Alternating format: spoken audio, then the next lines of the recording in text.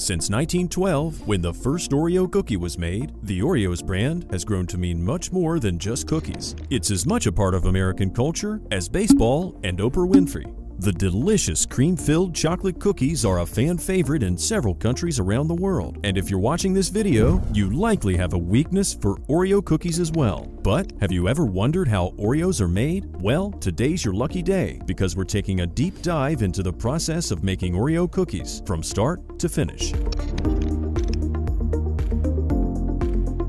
Before we learn how Oreos are made, let's learn a little bit about how we even got here in the first place. Where did Oreos originate from? Oreos was first launched in 1912 by Jacob Luce and his brother Joseph Luce. At the time, biscuits in America had one flaw. They were hard, flavorless, and tasteless because the primary concern of bakeries at the time was making biscuits that could be stored for long periods. Jacob and Joseph saw an opportunity to make a difference, and they took it. They developed a recipe that used cocoa powder to make the cookie dough delicious and distinct. Then they came up with a brilliant invention: vanilla cream filling. Other bakeries at the time were using harmful fillers like chalk and brick dust in their products to reduce production costs. With their cookie recipe and cream filling ready, the Luce brothers needed a name for their product. To reflect the purity of their cookies, since they weren't using those harmful practices, they decided to name their cookie Hydrox, from the chemical elements of water, hydrogen, and oxygen, because water was pure and their cookies were pure. You get the gist. Well, where did the name Oreos come from? Well, Jacob and Joseph's company, Sunshine Biscuits, was battling one great enemy at the time, Nabisco. Nabisco and the Luce brothers had a history involving betrayals, conglomerates, backstabbing, etc. Nabisco, short for National Biscuit Company, was operating at a loss while Sunshine Biscuits Hydrox took over the market. So, what did Nabisco do? They basically stole the entire Hydrox idea. They started making chocolate cookies with cream filling, even using an identical flower pattern to design them. But Nabisco decided to name their cookies Oreos. Here's a fun fact: the name Oreos derives from the flower pattern embossed on each Oreo cookie, which was inspired by the plant Oreo daphne. This design was, of course, the brainchild of the Luce brothers. Now that you know a bit about Oreos, let's walk through its production process. Over 60 billion Oreo cookies are sold yearly worldwide, with about 20 billion sold in the US alone. That's an insane number of cookies to be made every day. So, the first thing to know about the production process is that it involves using several heavy-duty machines which are designed to fast-track the cookie-making process. The first step in making Oreo cookies is meticulously preparing the cookie dough that forms the foundation of this beloved treat. They carefully measure out a precise amount of premium flour, ensuring the perfect balance of lightness and structure. Next, they add just the right amount of granulated sugar, which not only adds sweetness, but also acts as a magical ingredient that contributes to the cookie's irresistibly crisp exterior. To achieve the ideal moisture and richness, they skillfully incorporate vegetable oil, which infuses the dough with a luxurious silkiness that enhances the overall experience. Then they add leavening agents such as baking soda, baking powder, salt, and of course, cocoa powder to give it that distinct look and taste. The flour used in making Oreos is wheat flour, which is sourced from local farmers. The cocoa powder is made in local factories from cocoa beans imported from countries like Ghana, Ivory Coast, and Nigeria. Each ingredient must meet a certain quality standard to ensure that only high-grade products are produced. Similarly, the factories must be kept squeaky clean to prevent the spread of germs or other infections that could contaminate the cookies.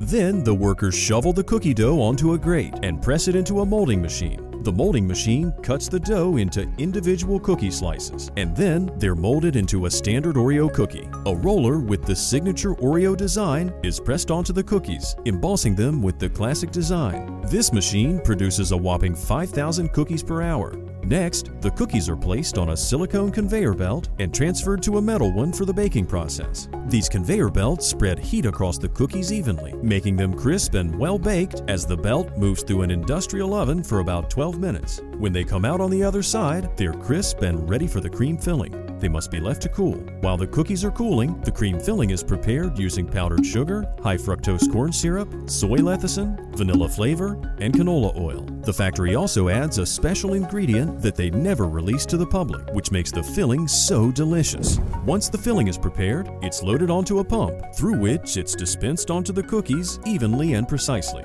Meanwhile, the now cooled cookies are loaded onto another conveyor belt, which feeds them into chutes. The cookies are passed through ramps designed to ensure they fall a certain way. One group falls face down, showing the design pattern, while the other falls face up, revealing the plain side. This second side forms the bottom of the finished cookie, where the filling will be placed. Now, for the next step, a pump deposits the filling onto the bottom part of the cookie. They then move to another machine that presses the top cookie onto the bottom cream-filled one to ensure they stick together. The machine does this gently to avoid the cookies being smashed or cracked. Afterward, the cookies are inspected for defects. Any cookie that's been cracked, chipped, filled inadequately, or otherwise imperfect will be discarded, probably for the workers to take home to their families after a hard day at work. The cookies are now assembled so mechanical tongs can separate them into bunches. Next, grippers swing into action to move each bunch forward and release them into plastic trays. The trays are now packaged into larger boxes or containers and shipped to different distributors. The distributors then send them to retailers and malls, where you can pick them up and enjoy them with your cup of milk.